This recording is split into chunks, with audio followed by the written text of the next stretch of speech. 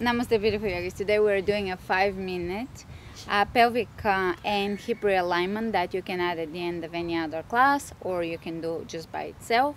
It is appropriate for any time in your life, but also it's very good to perform during pregnancy so that you keep this area nice and healthy. Alright, you will need for this class some form of a strap. If you have a yoga strap, that will work. Otherwise, you can probably figure something out around the house that will work as a strap, and a yoga block. So that's what we're gonna need, and a wall. I will be using this beautiful tree today. It's going to be my assistant. So we'll get started with just a little bit of hip circles. Now we're going to strengthen the hips here. We're not stretching the hips so much as strengthening the hips and bringing awareness to the alignment of the hips and the pelvis. Now bring in your Kegel breath or Kegels.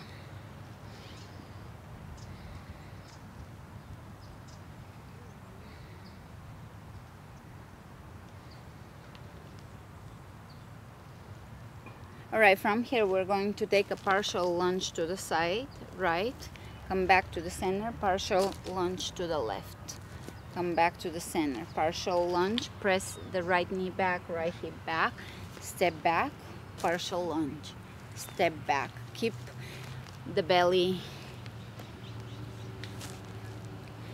working. So basically have that contraction. If you are pregnant, I have core exercises for women. Definitely check those out so you know how exactly to keep that transverse abdominis engaged.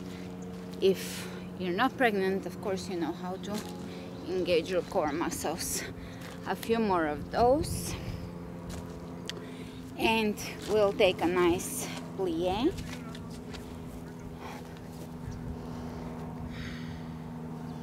Let's bring the hands over the knees and look over one shoulder, over to the other. One more time.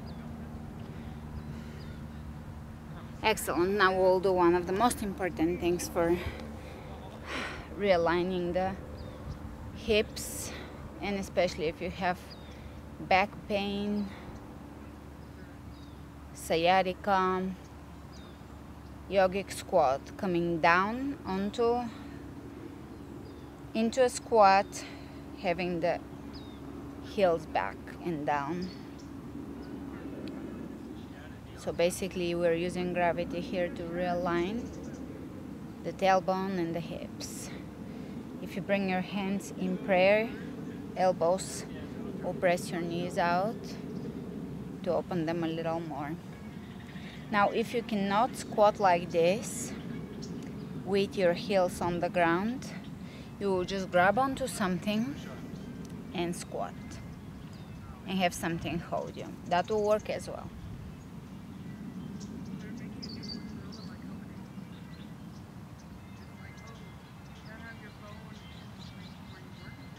Let's bring the Kegel muscle or the Kegel breathing in, Mula Bandha.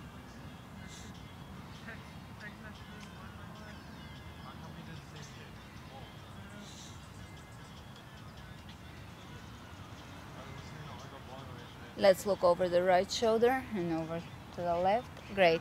Let's slowly come up, and now we'll get to the fun part.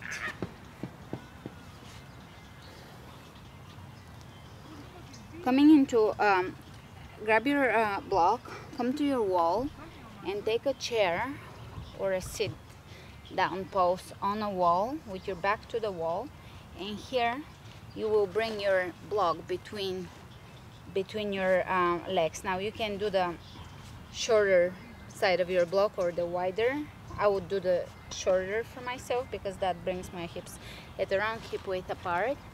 And I'm going to sit down, press my lower back into the wall and squeeze. Chest open, squeezing here, release, squeeze and hold. Release, squeeze, release, squeeze, and really hold that squeeze. Release, squeeze, good. Place the block down and we'll bring the strap in. place the strap around your knees, and now we're going to press out. Press out. So the knees are pressing into the strap, which is allowing you to work on your strength and alignment. This is aligning your hips. All right, block between the legs. Let's see if I can place it now with the strap. Now squeeze. So from here we're gonna alternate. Press out into your strap and really feel how your hips here are working, doing the work. And now press into your block.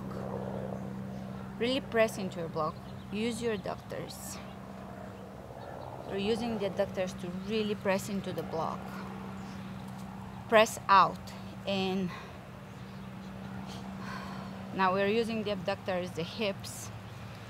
Press in and hold. Let's count. 1, 2, 3, 4, 5. Press out for count of 5. 1, 2, 3, 4, 5. Let's press it back in. 1, 2, 3, 4, 5, and out. 1, 2, 3, 4, 5. In. 1, 2, 3, 4, 5. Last one. Press it out. And we can come out of this. Take the strap out, and we'll do a knee to hands, only if that feels good. Anything we're doing today has to feel good. Now we can stretch the quadriceps. I mainly wanted to work on stability and strength, so the stretches are not necessary, but they can feel good. And this session is done for today. If you feel like you could repeat it one more time, go ahead and do that. Push play again and do the whole sequence. It's a quick sequence. Do it twice and you're done for today. Your hips should feel a lot better and your tailbone should feel better. In general, this is really good for aligning the hips and the pelvis. So thanks for joining me today. Namaste.